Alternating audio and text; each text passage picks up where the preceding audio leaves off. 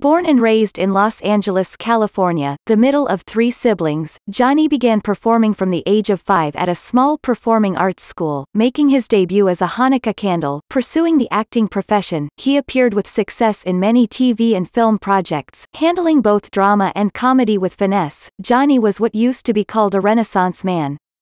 He was not only a superb actor, but excelled in the other arts as well. He was a prolific writer, poet and painter. He also was a philanthropist, donating hundreds of thousands of dollars to worthy causes, as well as being an active member of a number of charitable organizations. He had seen too many of his friends succumb to the curse of drug abuse, and so he became an outspoken advocate against drugs, using his celebrity status to speak to large groups of educators and law enforcement officials about the dangers of street and psychiatric drug abuse. He created friends everywhere he went. And he went everywhere. Europe, Asia, South America. He slept with natives in grass huts in Southeast Asia, and was the first white man allowed passage to a sacred lake in Laos. Of his many talents, one that he treasured was the mentoring of other artists.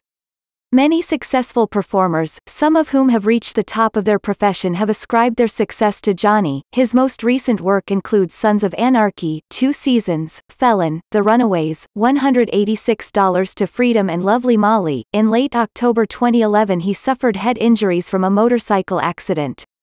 Immediately thereafter his thinking and behavior took a serious turn for the worse. He was arrested on January 3, 2012 for allegedly trespassing at a neighbor's home. He was beaten violently in the head approximately 17 times before the police arrived, causing further injuries. In jail, following additional head injuries, he was diagnosed by the prison medics as suffering from internal bleeding in the brain. Despite the diagnosis of traumatic brain injury and despite never testing positive for drugs that year, he was treated for psychosis and chemical dependency.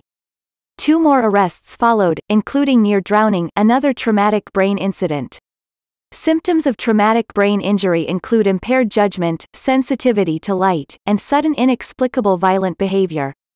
Typical of the misperception on the part of law enforcement officials was the often quoted remark by the probation official who expressed that Johnny suffered from mental health issues as well as chemical dependency. Prior to his injuries, Johnny had never had a brush with the law. And the toxicology report following his death revealed absolutely no drugs whatsoever in his system. In late May of 2012, the Santa Monica Superior Court allowed his admission to Ridgeview, a drug rehab center in Altadena, California. Though a drug rehab facility, the rest and quiet were a tonic for him, and he gradually, over the summer, regained himself. He wrote, in a journal entry, "Felt more whole today. More complete. Like parts of myself had been stolen in my sleep and scattered all over the world, and they've begun to return. So I think better, my thoughts aren't being sent off on their own." He began planning for a return to acting, via the stage, and spoke of possibly bringing Shakespeare to inner-city kids.